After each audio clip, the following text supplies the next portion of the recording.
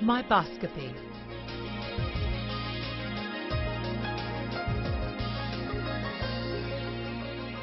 Meiboscopy is a minimally invasive technique used to assess the structure of the meibomian glands.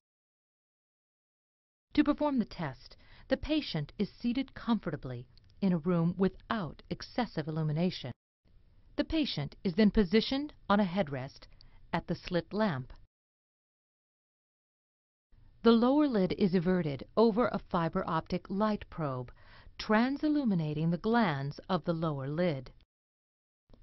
The glands are then viewed with the observation system of the unilluminated slit lamp. The central 8 glands are observed. The total number of gland dropout is recorded as the meibomian gland dropout score.